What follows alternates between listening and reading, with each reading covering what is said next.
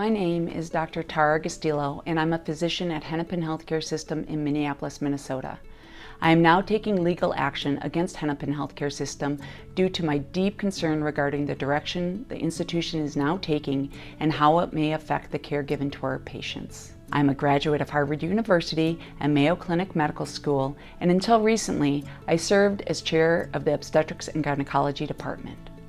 Under my leadership, my department improved our patient satisfaction scores and connected our hospital's diverse population to the care that they needed. I'm honored to report that personally, I have one of the highest patient satisfaction ratings of all the doctors at Hennepin Healthcare and in the nation. However, despite all of these accomplishments, I was recently demoted because of my personal beliefs. It all began last summer after the murder of George Floyd.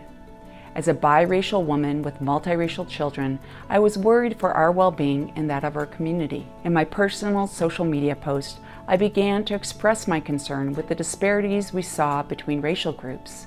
I also began to highlight a growing willingness to vilify people and groups for their ideas and philosophies. Some of my colleagues saw my post and decided that I was no longer fit to be chair of the department. Specifically, they contended that my opposition to the growing racial essentialist philosophy could potentially cause patients to mistrust our department, create division amongst staff, and reflect negatively on the hospital. For years, I've been working to create a more holistic, multicultural, and inclusive care environment. For instance, a few years ago, I helped spearhead an initiative to help understand the birthing traditions and needs of our pregnant patients from different cultures. Within the last couple of years, however, the goals seemed to change and the program began to morph from one of multicultural care to instead one of segregated care.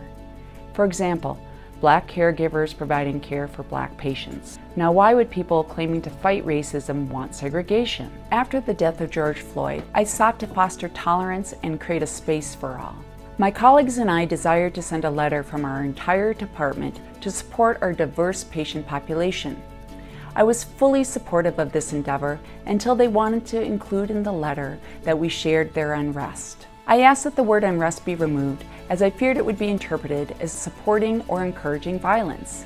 While I was successful in having the word removed, my colleagues resented my insistence that we all agree and feel comfortable with the wording of the letter.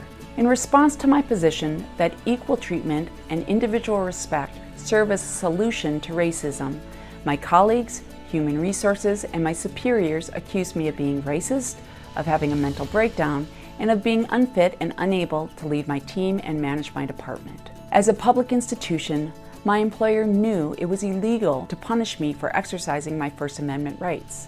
And so instead, they lied about my performance to burn my professional reputation and get rid of me that way. They claimed that I was late to meetings, had poor communication skills, and was generally unfit to serve as chair.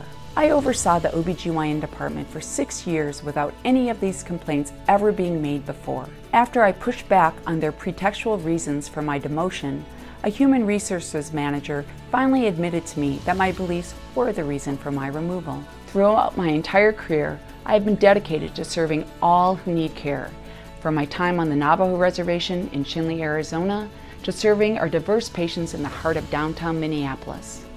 I advocate for equality for all individuals, and I refuse to allow an ideology that seeks to divide us based on immutable characteristics to enter my profession or interfere with my duty as a doctor to heal all who are in need of healing. Please join me in standing up for a pro-human medical profession at fairforall.org.